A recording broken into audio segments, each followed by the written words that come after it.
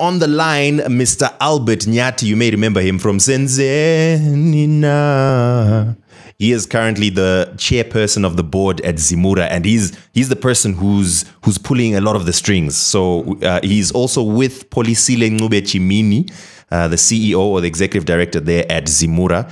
And between the two of them, they can answer all our questions that we have about the latest things that we've seen regarding the rates and so on. So thank you very much for being with us, Mr. Nyathi. Thank you very much also for being with us, Polisile. Can we just call you both by your first names? Yes, yes. Sure. All protocol observed, of course. All protocol observed. You know, we are very serious here. So first of all, just earlier we had a brief conversation where you explained that most artists don't seem to understand the function of ZIMURA and that it is not about the artists, it's more about the composers. Maybe you could just start off by briefly outlining that so that we can then lay a groundwork for our questions. Yeah, when we talk of composers, we are talking of the people who write music, the lyricists, and the producers and the publishers.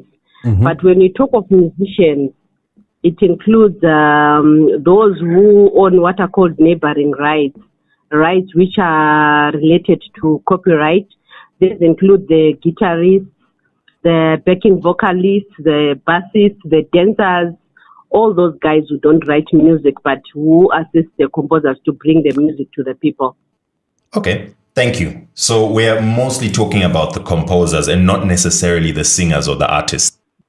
Yes, we are talking of the composers or the authors of music. Sure. In many cases, they are the same person, but oftentimes they are not as well, correct? Yeah, in Zimbabwe, most of them are the same person. You find that Oliver Mtukudzi would write his own music and sing his own music. So he's both a composer, stroke author, and as well as a performer. But if you look at somebody who was popular like Brenda Fassie would hardly write songs, but he would perform a lot of songs that were written by other people. So she was literally a performer and not a songwriter, but she was popular for singing. So for us, if the person does not write songs but just sings, then they are just a performer and they are not an author. So ZIMURA is for authors, composers, producers, and publishers, and not for mere singers or performers. Yes. Okay. I hope you understand that in many parts of the world, the job of a songwriter is just that, songwriting. They sit, you may not even know them. You may not necessarily know them. Their music may be known, fronted by a singer, a good singer. Say, Michael Jackson or whoever, however big they are performers. But somebody is writing. Their business is to write, and they earn money through writing. And they are seated at home. Nobody knows their name. Their craft is to write. Word.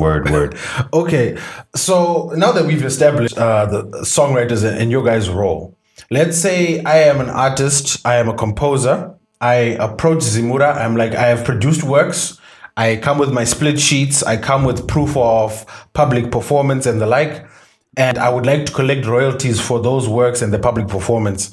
What is the procedure as outlined by ZIMURA for me to start receiving publishing royalties? If you want to join ZIMURA as a member so that you can benefit from other membership benefits that we offer to our members, you have to join guided by the membership requirements that we have. If you just want to collect your royalties without being a member, you can still collect your royalties because we are guided by the principle that we license broadcasters and we give them a blanket license for all the music that they perform. And at the same time, we give them an indemnity for third-party claims, meaning they shouldn't have individual composers walking into their stations asking for their royalties. So even if you are not a member of ZIMURA, but we have evidence that your works have been used, you can collect royalties. But if you want to join as a member, you have to adhere to the membership requirements first. Okay. So let's say I've done that. I've paid my membership dues. I've been an active member. And I now come to you at the end of a period. And I'm like, for this year, I don't know all the plays I've received, but I have evidence for some. And I've got all the documentation to prove that I am indeed a composer on these works that have been played publicly. What is the procedure then? How do you calculate payouts, and how are payouts administered? Okay, just to correct what you said in the beginning, that you've paid membership dues. Members don't pay anything. You just pay membership registration fees. These fees, we use them to facilitate the paperwork that you use when you're joining, the membership registration sheets, the deed of assignment, the registration forms, and then we give you an ID at the end of the day and the membership certificate. So the money that you pay in the beginning is just for registration.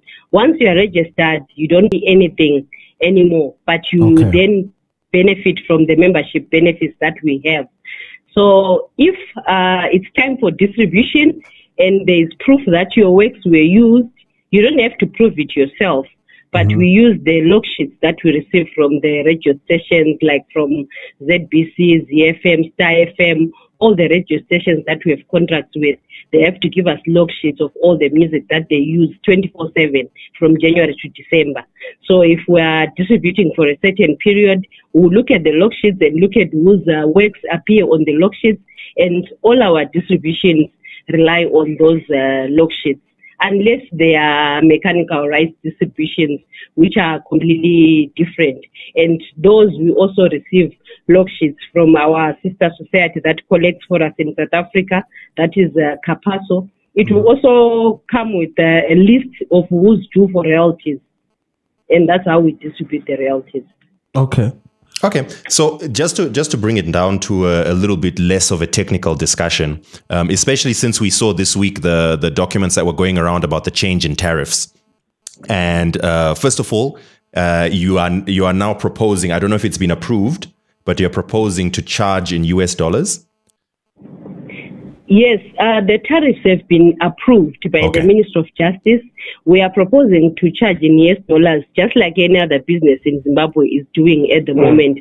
We live in the same space where other businesses live in, and at the moment, the US dollar is being used parallel to the Zim dollar, and we accept both. If you come with the US dollar, we accept. If you want to pay in Zim dollar, we accept. But the US dollar tariff is just a basis for our fees. And if you look at it properly, it's the same tariff that we're using in 2018 when the US dollar was 1:1 with the Zim dollar. And we just brought it back because the US dollar is back in the economy and we cannot ignore it. What about the payouts? Are the payouts going to be US dollars? Some are paying in US dollars and some are paying in Zim dollars. And if next year in June, when it's distribution time, US dollars are still legal tender, we are also going to be able to distribute in US dollars. Okay. So to go back to that document, are you able to provide some explanation as to what methods were used to determine what establishments pay what fee for these blanket licenses? It's one of the queries I would have is you have banks who are asked to pay a $500 blanket fee, but bars whose primary source of revenue is directly reliant on that music are paying far less than that. It's from $150 to $200 for a nightclub. Could you please explain that disparity? It's unfortunate I don't have the tariff in front of me, but tariffs are developed over time. With tariffs, you cannot reinvent the wheel. You can only amend and change things to suit you. What I can tell you is the tariffs differ for the different establishments, and most of the time it depends on the space in terms of square meters of the establishment. If it's a bank and it's 100 square meters, their tariff is going to be dependent on that. If it's a nightclub and it's only 50 people can fit in that nightclub, the tariff is going to be dependent on that. You also notice that it's not all nightclubs that share the same tariff. The tariff depends on how big the nightclub is, how many employees it has, what capacity of clients it can have at any given stage. Like if you look at a restaurant, it's unfortunate we are talking during the COVID era where restaurants have to only take 50% sitting capacity, so to speak. But when when it's normal times and they can have their full sitting capacity, we'll be looking at the sitting capacity in terms of how many chairs are in the restaurant. So tariffs are developed differently, and they are different. They are never the same. Okay. So one of the common questions we've received from artists is for places where there are public performances of music, like bars and nightclubs, is ZIMURA physically requesting play sheets from these establishments so they can ascertain how to distribute the royalties, or are you just distributing on a pro rata basis? Yeah, we actually use a pro rata basis. This was worked long time, and the monies that are received from unmonitored areas like the bars and the nightclubs you are talking about is worked as a coefficient of what we receive from the broadcasters who actually give us proof of what they've used. So how this works, it's very technical. It says if one is played, say 5 times by a broadcaster, it will be assumed that the person was played once or twice in a nightclub.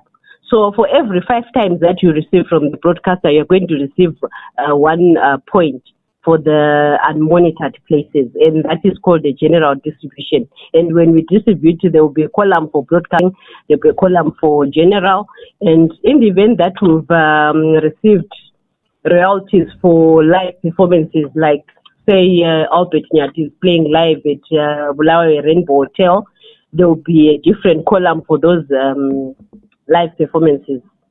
Okay.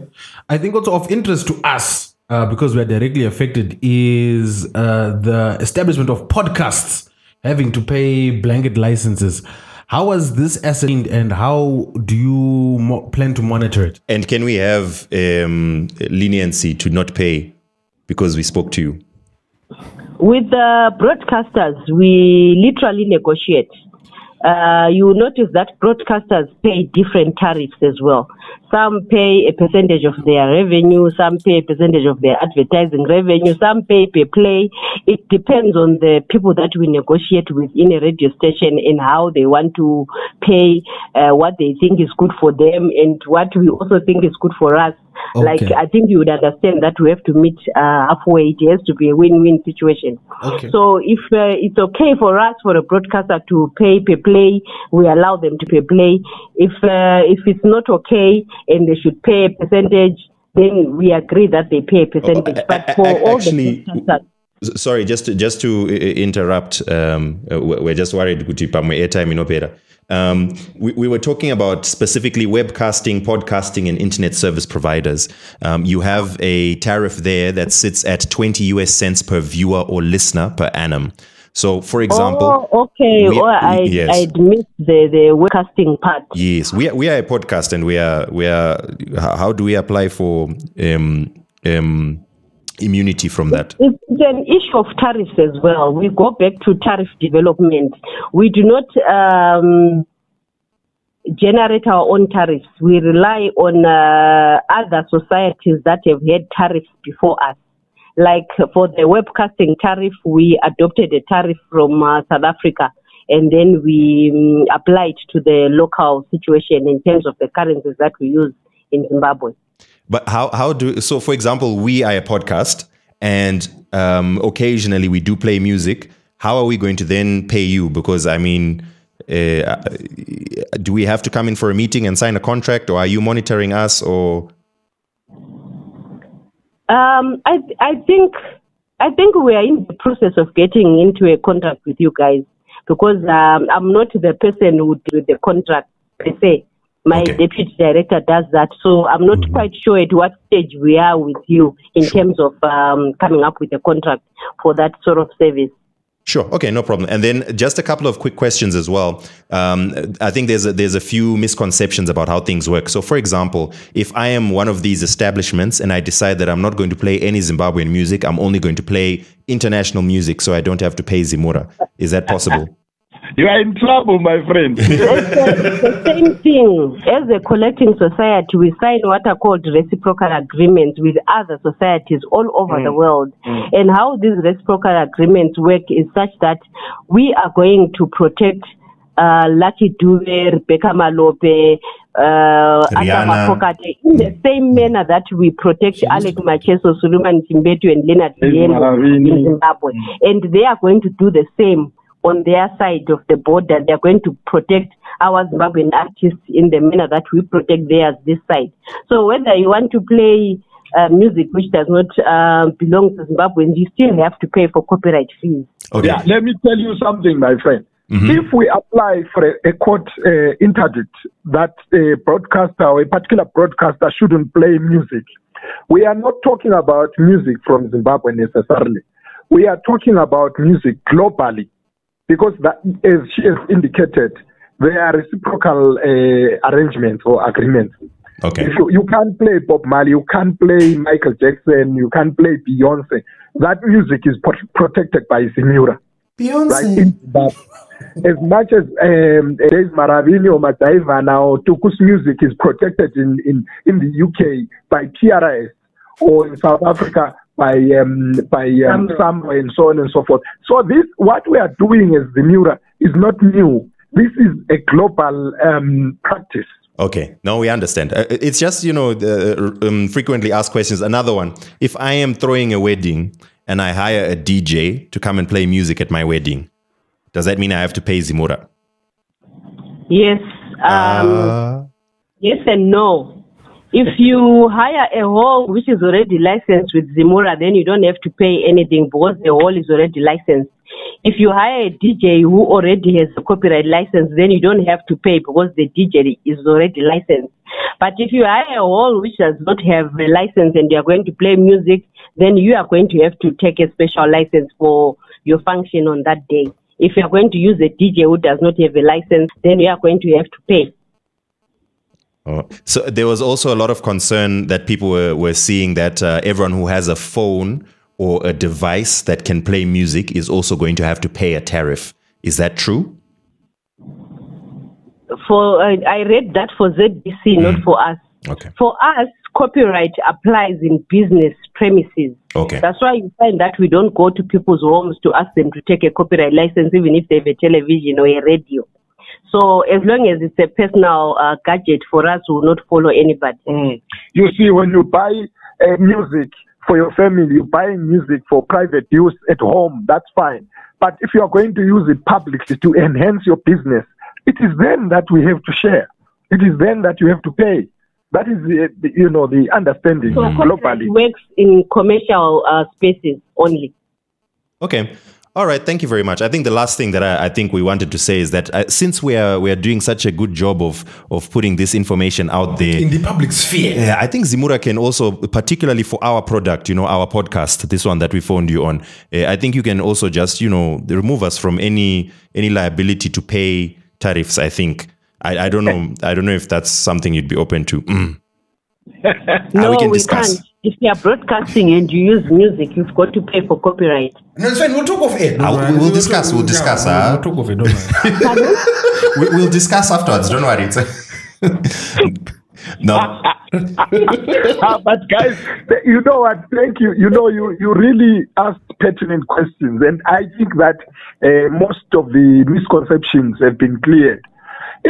What I wanted to say is that we are very worried because we see a lot of people who know nothing about collecting societies writing lots of stuff that they don't understand, and in the process trying to confuse our clients and trying to confuse even just the general public, and that is very wrong. There are lots of bloggers who just keep on blogging wrong information, and that is not right. ZIMURA is from my knowledge, in Zimbabwe, is the only collecting society and paying royalties to copyright owners copyright holders, right?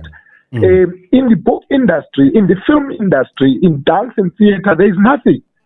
So we are surprised that you then get people who know nothing, keeping on writing stuff wrongly and not consulting. We are very happy that you consulted us and we spoke, and we are explaining what we are all about. Thank you. Thank you. That, this is called intellectual property. It's property. It's not, you know, Macheso's song or Sandra's song, Sandra Ndebele's song is his or her property. It's like a cow, only that you don't, like, we are not Tinama musicians, we are not farmers, we are not miners, we are not doctors. Our business is in music, is in art, and we must benefit from it. We also hate the bloggers here. They are So thank you very much. That was Albert Nyathi, the chairperson of the board at ZIMURA, as well as Polisile Ncube-Chimhini, the executive director at ZIMURA. Thank you so much for clearing these things up for us. Thank you. Thanks to you. We'll see you in court. I'm joking.